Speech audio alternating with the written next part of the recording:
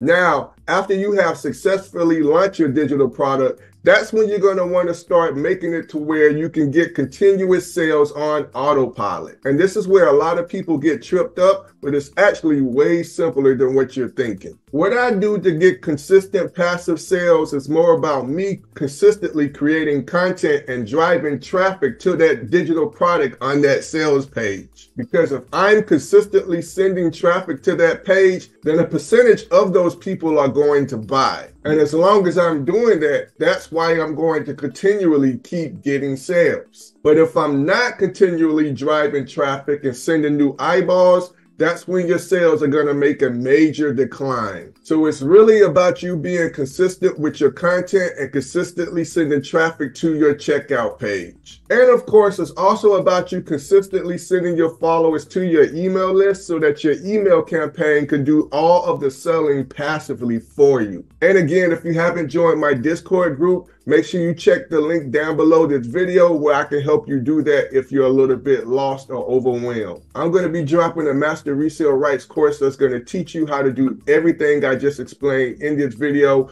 from creating your digital product, how to build your email list, and how to launch it, and how to put out consistent content. Now, let me know in the comments which one of these steps are where you're at right now. Are you at the step of growing your following or growing your email list? Are you at the point of figuring out what product to create, or are you at the point of you're trying to make it right now? Or maybe you're at the point where you're trying to sell it. Let me know down in the comments. I really want to know, and I always reply back.